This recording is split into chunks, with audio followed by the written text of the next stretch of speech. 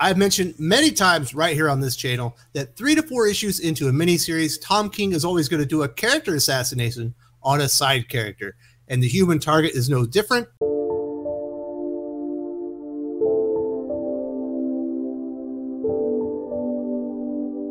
As you can see, this week he did not assassinate Christopher Chance, but Green Lantern Guy Gardner. Guy Gardner is known for a lot of things. He's a jerk. I call him a little bit of a meathead. Some would say he's a bit rough around the edges. But Tom King himself decided to establish some new character traits about Guy Gardner, specifically that he's an asshole stalker and that he's absolutely insane. Tom King is no stranger to character assassination. We all remember what he did to Mr. Terrific in Strange Adventures recently. Turns out he did not want to have his child, and he was relieved to find out that his wife and unborn son were dead. If you remember, during his Batman run, he basically sat by and let Joker murder a bride on her wedding day, of course, after the groom was already killed. No consequences whatsoever. Batman essentially does nothing. Afterwards, Joker actually shoots Batman in the head, who then inexplicably actually sits down and has a prayer with the Joker in the chapel on this wedding day. Who could forget Heroes in Crisis and the character assassination of Wally West, where it turns out that Wally West is the killer. He's a mass murderer, had a very tense confession. Now, after they've established that he's the murderer, that he's very sorry for what he did, that's not enough that he's dealing with his trauma and apparently has PTSD. He certainly had to be kicked right in the balls by Harley Quinn. And then, of course, the coup de grace of for his character assassination on Wally West. He had his best friends. They can't even look at him as they're arresting him and taking him away because he has killed so many people. I did not forget the original Sid of Tom King, or at least the one that really got people talking about what a terrible writer he is. It is Darkseid himself eating from a veggie tray, basically gelding the character right then and there. As you can see, Tom King is the man behind character assassination at DC Comics. He's been doing this for several years now. He cannot contain himself. Is it because he's trouble? Is it because he has PTSD himself? I don't know. Does he have mommy issues? That's none of my concern. But I am sick and tired of him destroying DC Comics heroes and characters that he had nothing to do with creating or any of the legacy that had made the characters iconic to this day. At this point, Tom King is essentially M. Night Shyamalan himself. He can't not do the exact same story over and over and over and over again. Now, of course, we did see recently Tom King he kind of promised that maybe he had changed his stripes, that he had learned some lessons, and he was going to start incorporating maybe some action-based storytelling, not focus so much on the trauma of being a superhero and how broken and fractured every single male hero in his comic books are. I'll believe it when I see it, and I probably won't see it, because at this point, who can even trust Tom King to save himself from himself? Nobody that reads DC Comics at this point, if you go into a Tom King book, and you're not expecting whatever heroes that you like, or maybe a hero you didn't even expect to be in there, if you don't expect him to destroy them whole cloth, you have not been paying attention to Tom King and what he's done within DC Comics as of late. Now, this week, it is in Human Target. As I mentioned, it is the aforementioned Guy Gardner. Guy Gardner is many things. He is a flawed hero. There's no doubt about that. He has been knocked the fuck out by Batman a couple of times, I believe, and he deserved it, in my opinion. He's a jerk.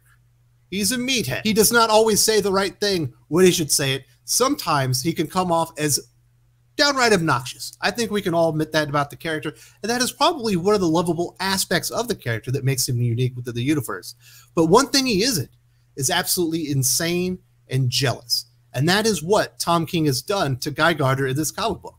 He is essentially a stalker now, because we do have the main character, Christopher Chance, working in conjunction with his ex, Ice, who has been resurrected. And as far as the story around this, it's perfectly fine. If you're enjoying the Human Target, this is probably a pretty decent episode, except for what he does to Guy Gardner. Why does he need to destroy Guy Gardner in the story? Does it make Tom King feel more like a man when he gets to tear down all these heroic characters, all these heroic archetypes to his level? I'm not sure. But here's the proof is in the pudding. I do have the bona fides, so you can see for yourself just the way that he characterizes Guy Gardner. And just wait till I get to the end, because the worst part is what happens when Hal Jordan shows up. The Guy Gardner portion of the Human Target #3, which is beautifully illustrated by Greg Smallwood, by the way, is Guy is stalking his ex, Ice, who's been returned from the dead. He's very upset that she's working with Christopher Chance who is the human target and who only has, I believe, 9 days left to live in this current comic book. And he's threatening, using his ring. He's misusing his authority as a Green Lantern, tracking down Christopher Chance, threatening him. And when he doesn't hear what he wants to hear, he ends up using the ring to beat him to a bloody pulp. I bet he stalks her in 4 to 5 scenes within this comic book. She tells him to go away, and he won't take no for an answer. Has that ever been in the DNA of Guy Gardner as a character? I certainly don't remember that, but that is the Guy Gardner that you're going to get from Tom King, who absolutely hates male superheroes. And the coup de grace, I mentioned it earlier. Christopher Chance says that Guy Gardner has a kryptonite. He has one thing he's absolutely afraid of. When Hal Jordan arrives, he essentially pisses himself. Oh, yes, sir. No, sir. What can I do for you, sir? But he was talking to my girlfriend, sir. And he's so petrified of Hal Jordan that he immediately gives up his power ring and lets Christopher Chance get a sucker punch hit on him. I remember Guy Gardner having a healthy respect for Hal Jordan, but I don't ever remember being afraid of him. But that is the characterization that he gets within this comic book. As I've said before, Tom King is an absolute hack. At this point, it's no longer his fault. This is DC Comics' fault.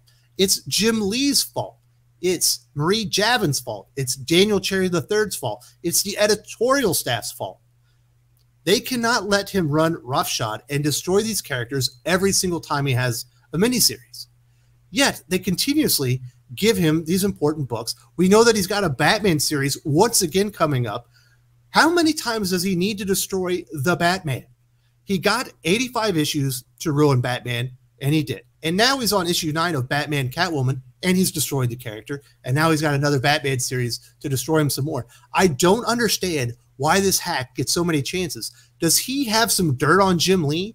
Is there something that he's holding over the executives at DC Comics? Why do they continuously allow him to do this? Look at what he did to the sales of Batman. Sales of Batman hadn't been that low in years when that happened. As soon as they moved him off the title, it spiked right back up to where it was before, because people have tuned out to Tom King. People have realized he's no longer the writer that got the Batman gig off of his work on Vision, which was absolutely extraordinary. He's no longer the writer doing the Sheriff of Babylon. He is a shell of himself. He is a broken man. He's a broken creator at this point. Why DC Comics can't learn their lessons, look out not only for their characters and their universe, why can't they look out for their customers? I don't think this is quite as bad as being relieved that your wife died with your unborn child because you weren't ready to be a father. I don't think this is quite as bad as turning Wally West, the symbol of hope during DC Rebirth, into a mass murderer. But this is pretty bad. This is taking a creation, a character, somebody's favorite superhero character, and absolutely destroying them, tearing them down to his own level. Nobody wants to read a comic book where Tom King is the central protagonist, because he's not interesting and he's not a hero. He is a flawed, broken man, much like you and I and all of us. We all have our faults, and Guy Gardner does too, but he keeps putting his own faults in other people. It's ridiculous. It's time for Jim Lee to step up to the plate, be held accountable for the decisions of his editorial staff and his creators, and it's about time that Tom King be gone from DC Comics. Just yesterday, Doc and I talked about the worst comics of last week. Shockingly, Tom King made the list there. If you're interested and you want to know some of the other things that Tom King has done to ruin the DC Comics universe, check this out. We cover Batman Catwoman #9 from last week.